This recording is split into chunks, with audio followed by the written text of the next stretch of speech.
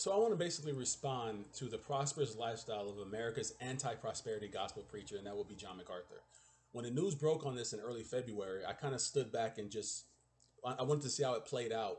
And really, what I was just looking at was the critics and how they would attack John MacArthur.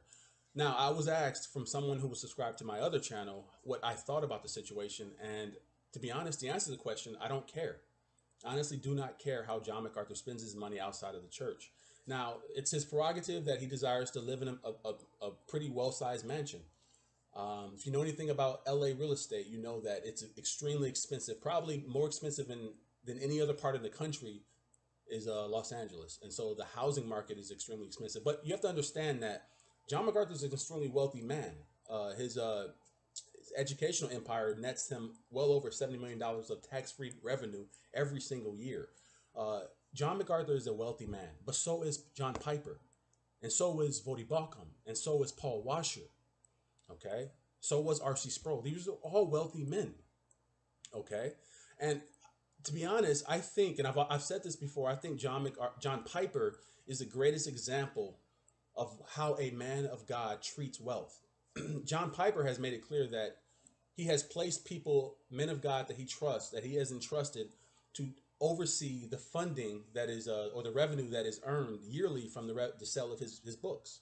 So he basically cannot touch that money. I think he said, this was a couple years ago, it may have changed, but I think he said he earns annually under $50,000. And he chose to do that.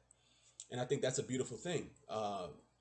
My opinion regarding John MacArthur is I don't care how he lives outside of the church. What I care is how he preaches behind the pulpit, how he leads the people of God. That's all I care about, because that's all that matters.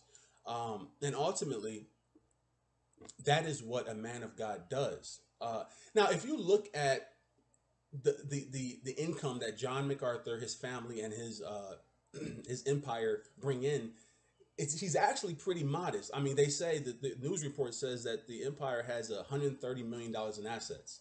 Okay, earning $70 million a year in tax-free revenue. So it's nothing for. So we may look at it like, oh, he's got a big house, but to him, that's really pennies. Okay, if the house cost $1 million or $1.5 million, it's really not that much. And so from our standpoint, it can look like, oh, he's living that kind of life, but really it's not.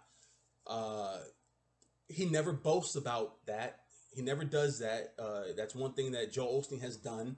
You never hear about John MacArthur talking about anything he's bought or any type of cars he has or anything having to do with money, period.